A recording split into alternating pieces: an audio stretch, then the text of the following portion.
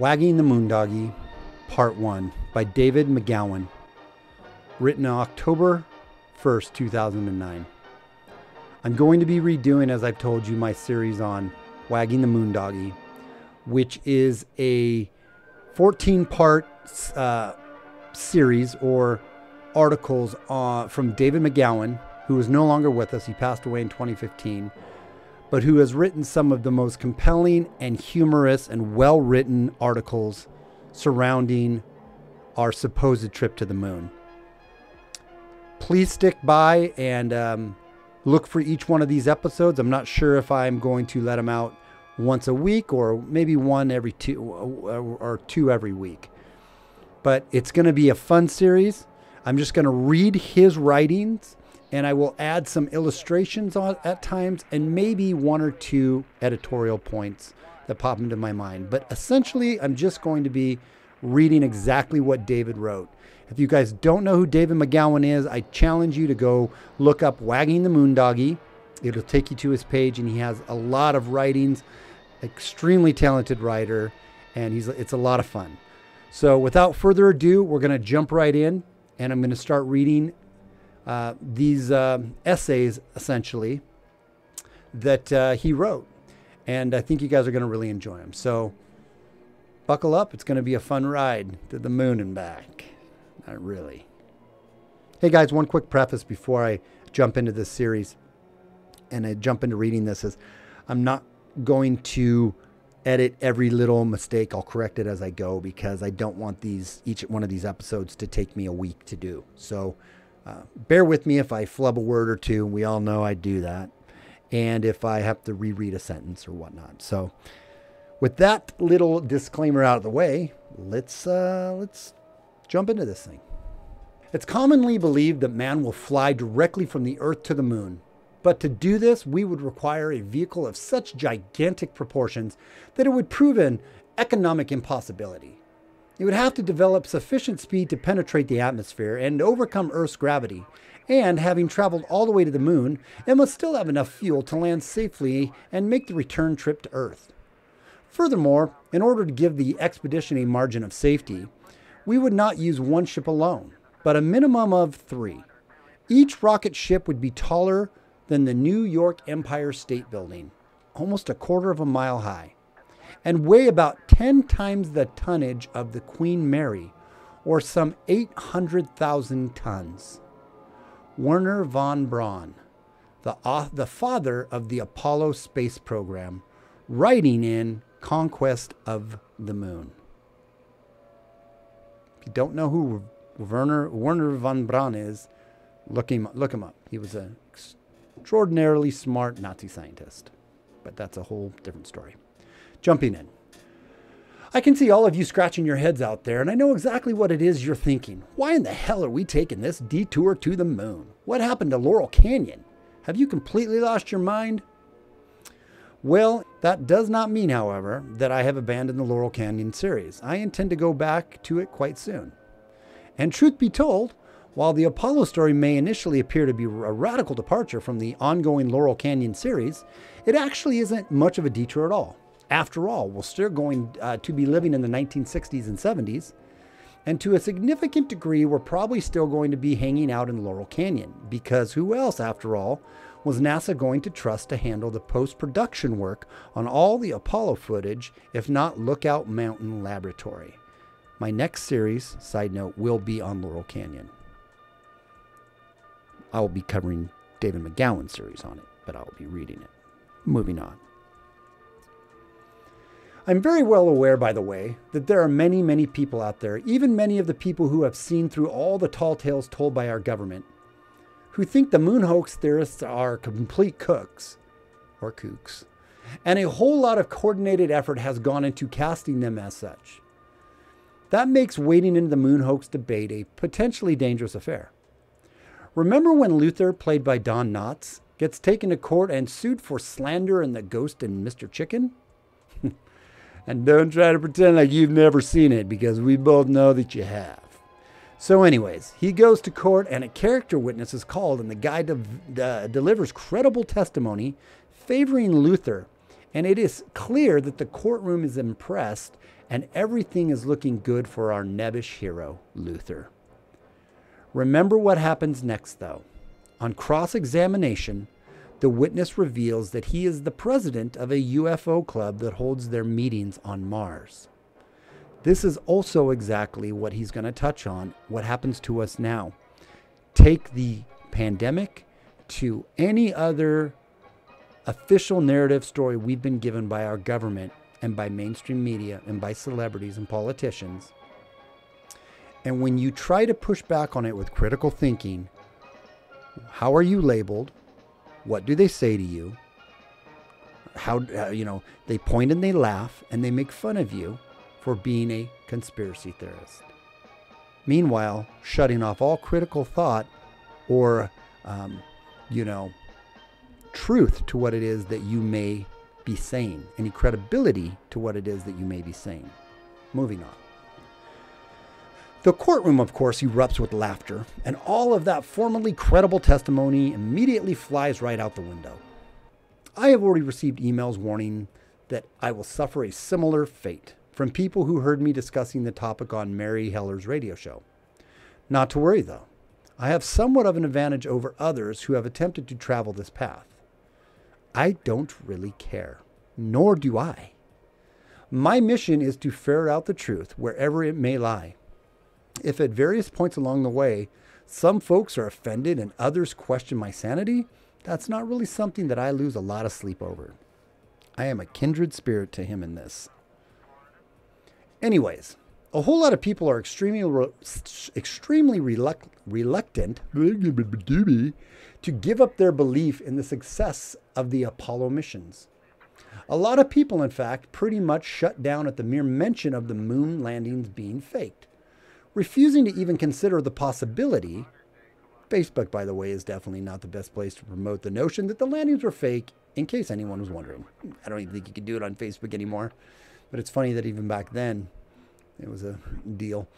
And yet, there are some among the true believers who will allow that, though they firmly believe that we did indeed land on the moon.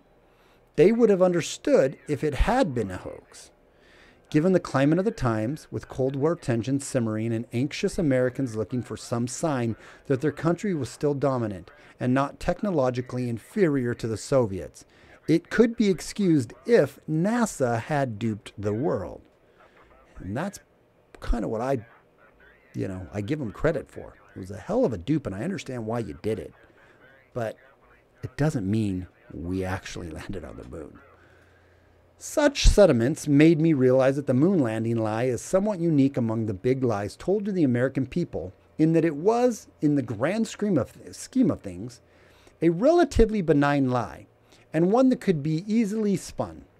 Admitting that the landings were faked would not have nearly the same impact as, say, admitting to mass murdering 3,000 Americans and destroying billions of dollars worth of real estate and then using the crime as a pretext to wage 2 illegal wars and strip away civil, legal, and privacy rights. 9/11. And yet, despite the fact that it was a relatively benign lie, there is a tremendous reluctance among the American people to let go of the notion that we sent men to the moon. There are a couple of reasons for that. One of them being that there is a romanticized notion that those were great years. Years when one was proud to be an American. And in this day and age, people need that kind of romanticized nostalgia to cling to. And think about in 2009 how we needed it, opposed to how we could use some of that now.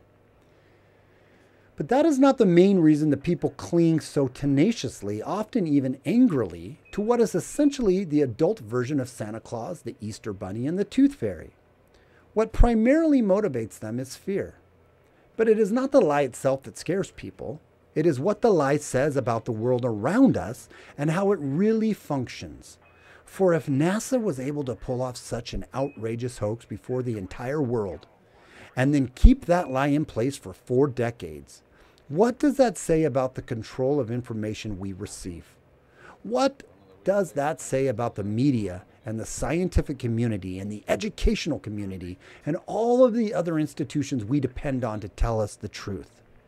What does that say about the very nature of the world we live in? One of the reasons why I'm going back to this series right now is I think it is this has such a poignant message, especially the way he lays it out for the times that we're in right now, where there is so much disinformation and psyops and lies being fed to us. And so many Americans still believe it.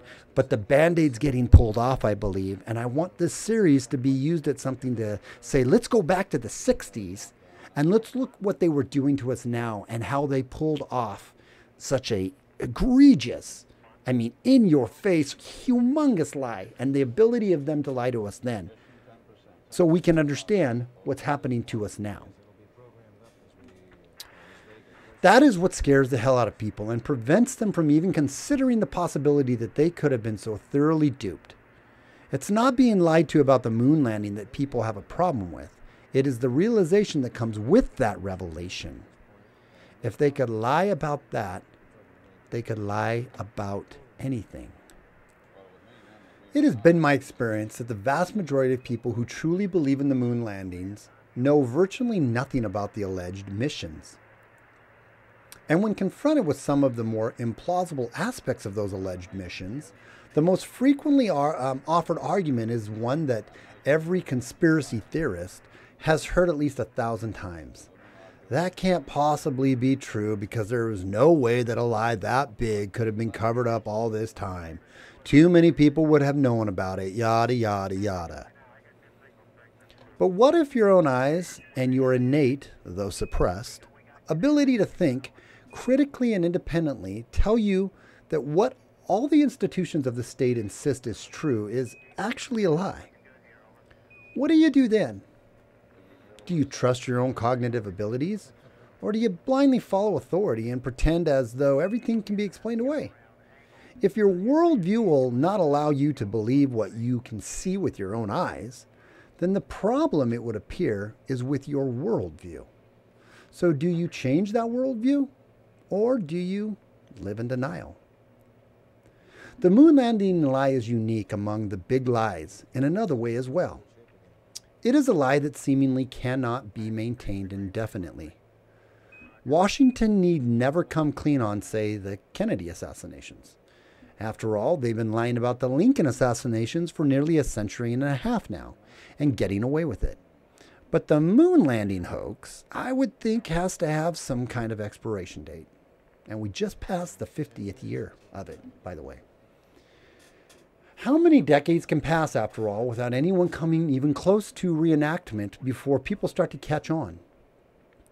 5 obviously hasn't been enough. But how about 6 or 7? How about when we hit the 100-year anniversary? If the first transatlantic flight had been followed up with another one, or if the first transatlantic flight had not been followed up with another one for another 50 years, would anyone have found that unusual? If during the early days of the automobile, when folks were happily cruising in their Model Ts at a top speed of 40 miles an hour, someone had suddenly developed a car that could be driven safely at 500 miles an hour, and then after a few years that car disappeared, and for many decades thereafter, despite tremendous advances in automotive technology, no one ever again came close to rebuilding a car that could perform like that. Would that seem odd at all? There are indications that this lie indeed does have a shelf life. According to a July 17, 2009 post on CNN.com, it's been 37 years since the last Apollo moon mission, and tens of millions of young Americans have no memories of watching the moon landings live. A 2005 to 2006 poll by Mary Lynn Dittmar, a space consultant based in Houston, Texas, found that more than a quarter of Americans 18 to 25 expressed some doubt that humans set foot on the moon. The goal of any dissent writer is to crack open the doors of perception enough to let a little light in, so that hopefully the seeds of a political reawakening will be planted. There are many doors that can be pried open to achieve that goal, but this one seems particularly vulnerable. Join me then as we take a little trip to the moon, or at least pretend to. If NASA had really wanted to fake a moon landing, we're talking purely hypothetical here, The timing was certainly right. The advent of television, having reached worldwide critical mass only years prior to the moon landing, would prove instrumental to the fraud's cause. Wired magazine. Adolf Hitler knew a little bit about the fine art of lying. In Mein Kampf, he wrote that if you're going to tell a lie, make sure it's a really freaking big one. Truth be told, I'm not exactly conversant in the German language, so that may not be an exact translation. But it certainly captures the gist of what the future Führer was trying to say. He went on to explain that this was so because everyone in their everyday lives tells little lies, and so they fully expect others to do so as well. But most people do not expect anyone to tell a real whopper. You know, the kind of brazen, outlandish lie that is just too absurd to actually be a lie. That kind of lie, that is so over the top that no one would dare utter it if it was in fact a lie. That is the type of lie, according to Hitler, that will fool the great masses of people, even when the lie is so transparently thin that it couldn't possibly stand up to any kind of critical analysis by anyone actually exercising their brain, rather than just blindly accepting the legitimacy of the information they are fed. Take, for example, the rather fanciful notion that the United States landed men on the moon in the late 1960s and early 1970s. That's the kind of lie we're talking about here. The kind that seems to defy logic and reason, and yet has become ingrained in the national psyche to such an extent that it passes for historical fact. And anyone who would dare question that historical fact, needless to say, must surely be stark raving mad. If we can't also see some parallels just in that last thing right now of what we're seeing, where up is called down and down is called up, this Orwellian 1984 insane world we're living in, where we can see with our own eyes we're completely being gaslit and lied to, and we're told by all the authorities and the powers that be that what we're being told is the truth, and we know it's a lie. We were doing this back then. It's our MO. It's what our government has done to us for many, many, many decades. Moving on. Before proceeding any further, I should probably mention here that until relatively recently, if I had heard anyone putting forth the obviously drug-addled notion that the moon landing were faked, I would have been among the first to offer said person a ride down to the grip store. While conducting research into various other topics, however, it has become increasingly apparent that there are almost always a few morsels of truth in any conspiracy theory, no matter how outlandish that theory may initially appear to be. And so despite my initial skepticism, I was compelled to take a closer look at the Apollo program. This is the same story for me back in 2008, 2009. When he was writing this, that's kind of when my lights were going off on this. The first thing that I discovered was that the Soviet Union, right up until the time that we were allegedly landed the first Apollo spacecraft on the moon, was solidly kicking our ass in the space race. It wasn't even close. The world wouldn't see another mismatch of this magnitude until decades later when Kelly Clarkson and Justin Guarini came along. The Soviets launched the first orbiting satellite, sent the first animal into space, sent the first man into space, performed the first spacewalk, sent the first three-man crew into space, was the first nation to have two spacecraft in orbit simultaneously, performed the first unmanned docking maneuver in space, and landed the first unmanned probe on the moon. Now that's one other thing when people say, well, what about the reflectors or the lasers up there? Well, there's arguments to say those aren't up there, but there's also the other side of that argument to say, who's to say we didn't send an unmanned probe up there? I'm not questioning that completely. I don't think we really have. I mean, up until maybe recently, right, when a couple of the countries and us have done that. But back then I also don't believe we did it. Maybe somewhere in between, but that's still a bit of a little bit out there for me. Everything the U.S. did prior to actually sending a manned spacecraft to the moon, and which hasn't been done in the last 50 years by anyone, had already been done by the Soviets, who clearly were staying at least a step or two ahead of our top-notch team of imported Nazi scientists. Operation Paperclip. The smart money was clearly on the Soviets to make it to the moon first, if anyone was to do so. Their astronauts had logged 5 times as many hours in space as had ours. 5 times. And they had a considerable amount of time, money, scientific talent, and perhaps most of all, national pride riding on that goal. And yet, amazingly enough, despite the incredibly long odds, the underdog Americans made it first. And not only did we make it first, but after a full 50 years now, the Soviets apparently still haven't quite figured out how we did it. The question that is clearly begged here is a simple one. Why is it that the nation that was leading the world in the field of space travel not only didn't make it to the moon back in the 60s, but still to this day have never made it there? Could it be that they were really just poor losers? Am I imagining that perhaps a conversation over a Moscow's equivalent of NASA went something like this? Comrade Ivan, there is terrible news today. The Yankees imperialists have beaten us to the moon. What shall we do, Ski? Let's just shit can a whole entire space program. But comrade, we are so close to success. And we have so much invested in their effort, Ski. Fuck it. If we can't be first, we aren't going at all. But I beg of you, comrade. The moon has much to teach us, and Americans will surely not share us the knowledge they have gained, Skied. Niet. That's my Russian accent. It's pretty awesome, I know.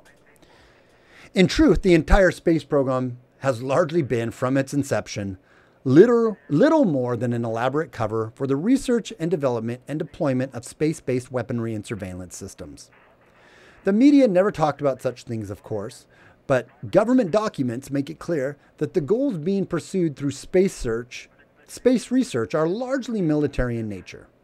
For this reason alone, it is inconceivable that the Soviets would not have followed the Americans onto the moon for the sake of their own national defense. It is not just the Soviets, of course, who have never made it to the moon.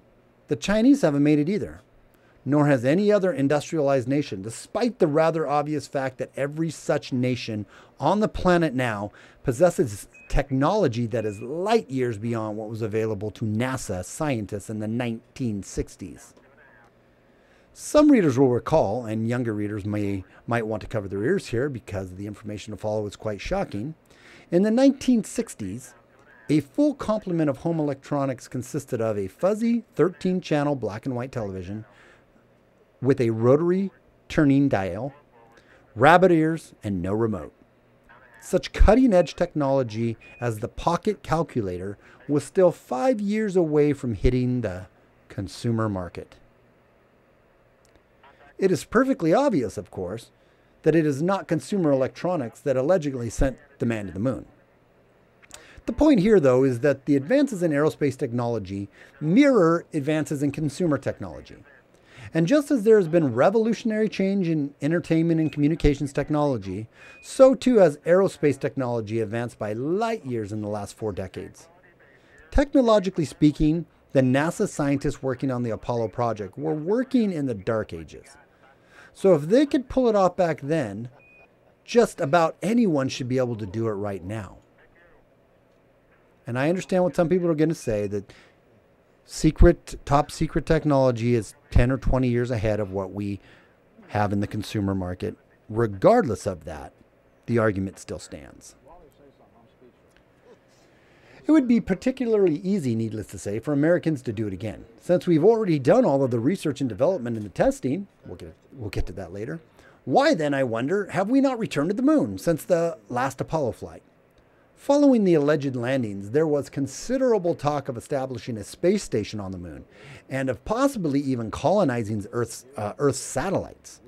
Yet all such talk was quickly dropped and soon forgotten, and for nearly 5 decades now, not a single human has been to the moon. Again, the question that immediately comes to mind is why? Why has no nation ever duplicated or even attempted to duplicate this miraculous feat that we did 6 times? 6 or 7, I forget now. Why has no other nation even sent a manned spacecraft to orbit the moon? Why has no other nation attempted to send a manned spacecraft anywhere beyond low Earth orbit? Is it because we already learned everything that there was to learn on the moon? I hear a lot of people say that. Well, it costs a lot of money, and we went there several times, and we're good. We know all we need to know. If so, then could it reasonably argue that it would be possible to make 6 random landings on the surface of the Earth and come away with a complete and thorough understanding of this heavenly body? Are we to believe that the international scientific community has no open questions that could be answered by return trip to the moon? And is there no military advantages to be gained by sending men to the moon? Has man's keen interest in exploring celestial bodies, evident throughout recorded history, suddenly gone into remission?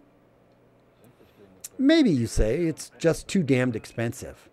But the 1960s were not particularly prosperous time in the U.S. history, and we were engaged in an expensive Cold War throughout the decade, as well as an even more expensive hot war in Southeast Asia, and yet we still managed to finance no less than 7 manned missions to the moon, using a new disposable multi-section spacecraft each time.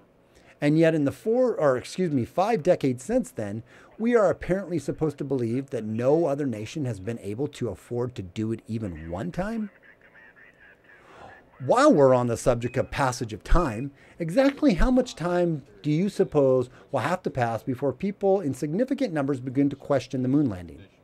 NASA has recently announced that we will not be returning as previously advertised by the year 2020. Didn't hit that one. There's too much going on in 2020 to go back to the moon anyways, although the moon might have been a safe place to be. That means that we will pass the 50-year anniversary, already have, of the first alleged landing without a sequel. Will that be enough elapsed time for people will begin to wonder? Time that people will begin to wonder? What about after a full century has passed? Will our history books still talk about the moon landings? And if so, what will people make of such stories? When they watch old preserved film from the 1960s, how will they reconcile the laughably primitive technology of that era with the notion that NASA sent men to the moon? Consider this peculiar fact. In order to reach the surface of the moon from the surface of the Earth, the Apollo astronauts would have had to travel a minimum of 234,000 miles. Since the last Apollo flight allegedly returned from the moon in 1972, the furthest that any astronaut from any country has traveled from the surface of the Earth is about 400 miles. We say we sent them there 7 times, 234,000 miles away from the Earth. And since that time, the farthest anybody's gotten is 400. Think about that. Let that sink in. And very few have even gone that far. The primary components of the current U.S. space program, the space shuttles, the space station, the Hubble telescope, operate at an orbiting altitude of about 200 miles. NASA gives the distance from the center of the Earth to the center of the moon as 239,000 miles. Since the Earth has a radius of about 4,000 miles and the Earth's radius is roughly 1,000 miles, that leaves a surface-to-surface distance of 234,000 miles. The total distance traveled during the alleged missions, including Earth and Moon orbits, ranged from 622,268 miles for Apollo 13 to 1,484,934 miles for Apollo 17 on a single tank of gas. To briefly recap then, in the 21st century, utilizing the most cutting-edge modern technology, the best manned spaceships the U.S. can build will only reach an altitude of 200 miles.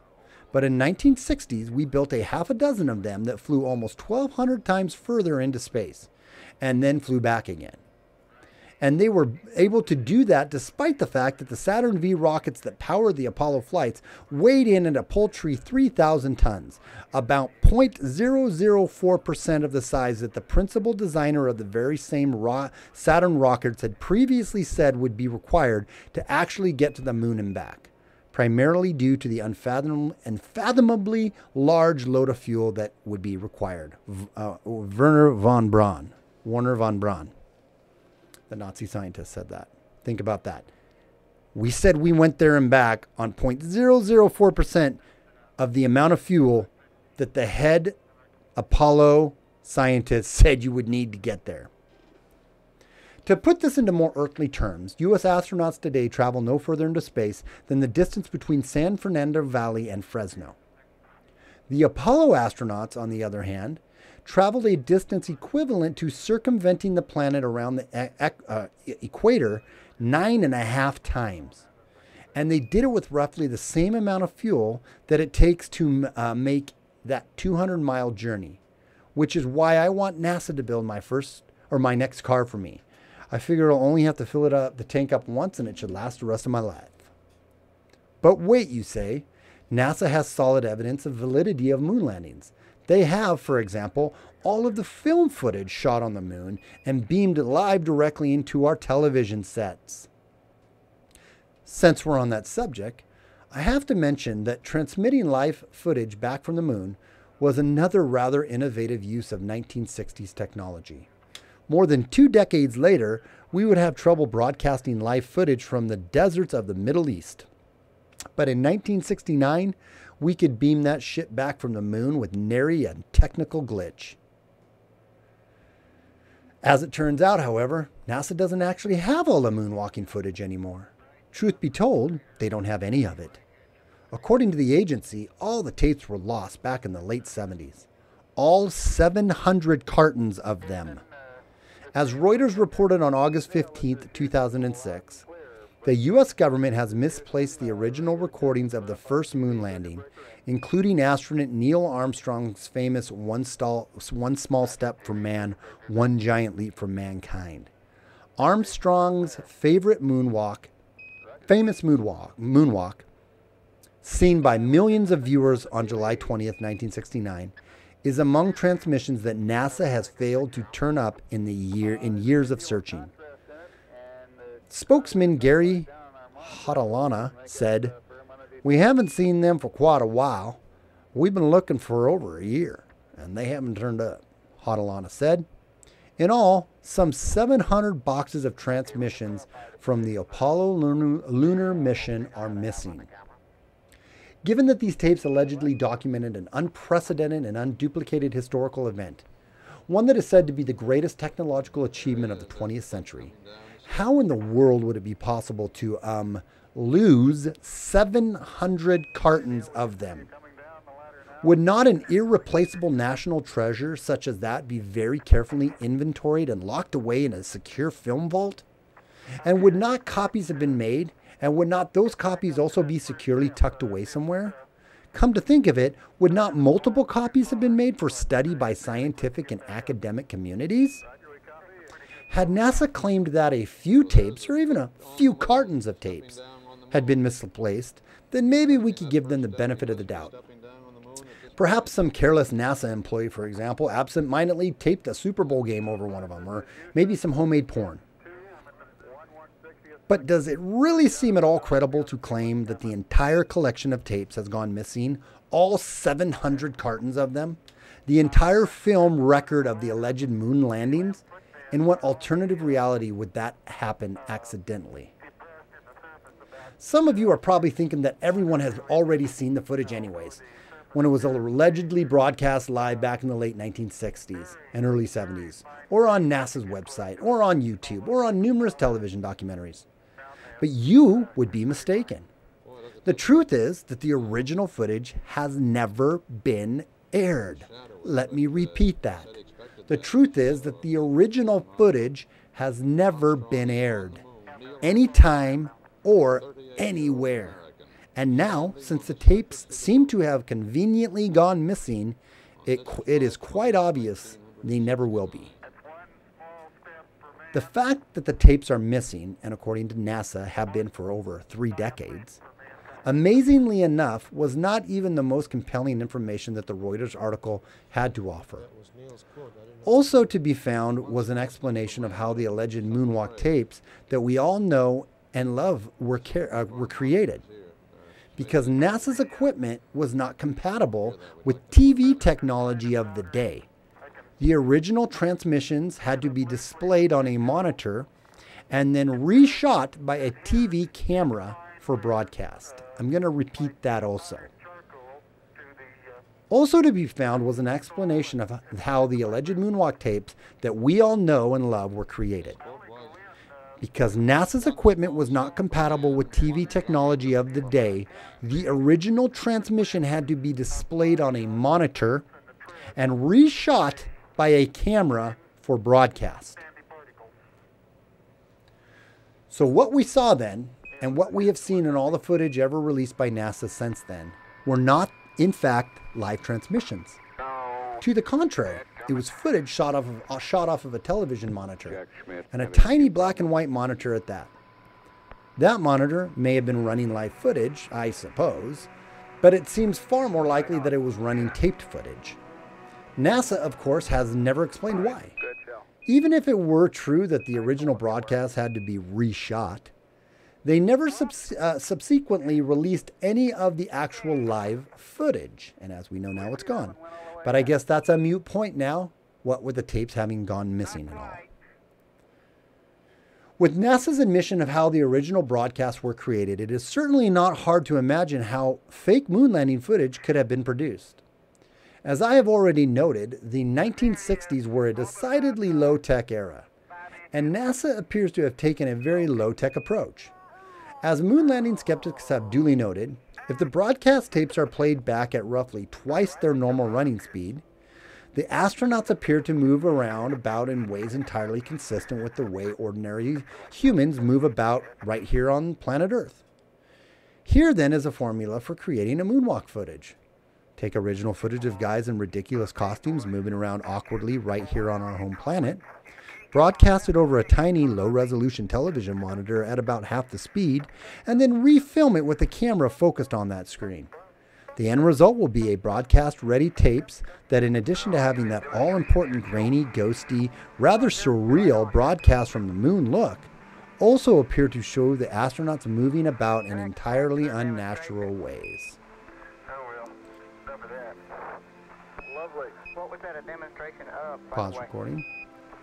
It started out to be of gravity. One of the things I kind of wonder about too is with all this new remastered footage that they have out, who's to say that that isn't the actual faked footage that supposedly had disappeared that they're passing off as just remanufactured or remastered, digitally remastered old footage. I don't know. That's just my thought. I got no proof to that, but they lied to us about this whole thing, in my opinion, so they could easily lie to us about that. Moving on. But not, it should be noted, too unnatural. Let me go back here on that sentence. I apologize. The end result would be a broadcast-ready tape. In addition to having that all-important, grainy, ghosty, rather surreal broadcast from the moon look, also appears to show the astronauts moving about in an entirely unnatural way. But not, it should be noted, too unnatural. And doesn't that seem a little odd as well? If we're being honest here, and for my testosterone-producing readers, this one is directed at you. And testosterone could be also for any of you, testosterone-ly enhanced listeners. This is for you also. The average male specimen, whether astronaut or plumber, never really grows up and stops being a little boy. And what guy, given the once-in-a-lifetime opportunity to spend some time in a reduced gravity environment, isn't going to want to see how high he can jump or how far he can jump? But hitting a golf ball? Who the hell wants to see that? How about tossing a football 200 yards for a touchdown pass? Or how about the boys dazzling the viewing audience with some odd-worldly acrobatics? And yes, Neil and the guys did exhibit some playfulness at times while allegedly walking on the moon. But doesn't it seem a bit odd that they failed to do anything that couldn't be faked simply by changing the tape speed? When I attended college, I knew a guy on the volleyball team who had a 32-inch vertical leap right here on Earth. So when I see some guy jumping maybe 12 inches, if that, in a 1/6 gravity environment with no air resistance, I'm not really all that impressed. Am I the only one, by the way, who finds it odd that people would move in slow motion on the moon? Think about this. Why would a reduced gravitational pull cause everything to move much more slowly? Given the fact that they were much lighter on their feet and not subject to air and wind resistance, shouldn't the astronauts have been able to move quicker on the moon than here on Earth? Was slow motion the only thing NASA could come up with to give that video footage an odd, otherworldly feel? Needless to say, if what has been proposed here is indeed how the moon landing footage in the public domain was created, then the highly incriminating original footage, which would have looked like any other footage shot here on Earth, except for the silly costumes and props, would have had to have been destroyed. Perhaps it's not surprising then that NASA now takes the position that the original footage has been missing since sometime in the late 1970s. Unfortunately, it isn't just the video footage that is missing. Also allegedly beamed back from the moon was voice data, biomedical monitoring data, and telemetry data to monitor the location and mechanical functionings of the spaceship.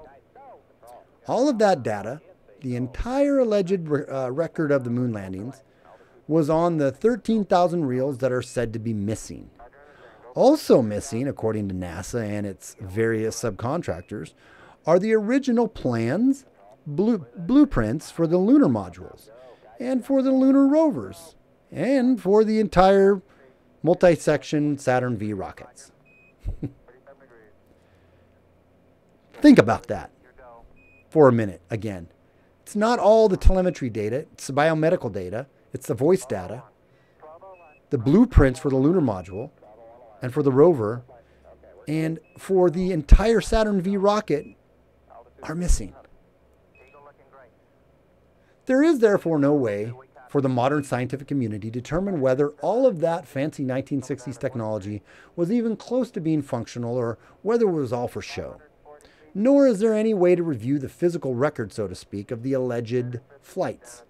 We cannot, for example, check the fuel consumption throughout the flights to determine what kind of magic trick NASA used to get the boys there and back in less than 1% of the required fuel. And we will never, it would appear, see the original first generation video footage. You would think that someone at NASA would have thought to preserve such things. No wonder we haven't given them money to go back to the moon. They'd probably just lose it. Thus concludes the first part of Wagging the MoonDoggie. Please tune in next week for part number 2, or maybe in a couple days. I'll let you know. Again, as you listen to these series, I know this is something that happened back in the 60s, 70s, and what does it matter now? It sets a precedent, it tells a story, it reveals a lie, it reveals a psychological operation that was played upon not only us but the whole world by our government, the power of our media, the power of the Hollywood element, the power of our politicians, the power of propaganda, and apply that to what is going on now. And I hope what that applying does, when you think about that, I hope it does. I hope I can red pill or a black pill or whatever color pill it is, one person through this series to where you can think about it and you can realize, dang it, not to lose hope in everything around us, but to refocus on what really matters. And it isn't the narratives and the lies we're being fed from our government. Until next time, it's SJG Perspective. We'll talk to you soon. Bye. You're looking great. How you doing, Control? We look good here, fine. How about you, Telcom? Go. Guidance, you happy? Go. Fido. Go. 2,000 feet, 2,000 feet, into the ag, 47 degrees. Roger. 47 degrees.